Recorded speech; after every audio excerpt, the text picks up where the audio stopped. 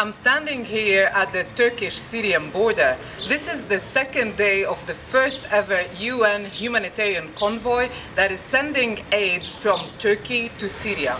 With UNICEF yesterday we sent 5 trucks. Today we plan to send another 4 trucks. In total, 17 trucks from UNICEF will go inside Syria to help displaced children in Al-Hasakeh governorate. In the trucks we have hygiene kits with towels, toothbrushes, toothpaste, sanitary napkins. We also have water purification tablets and we have blankets. Today is a very important day for UNICEF. Wish us luck.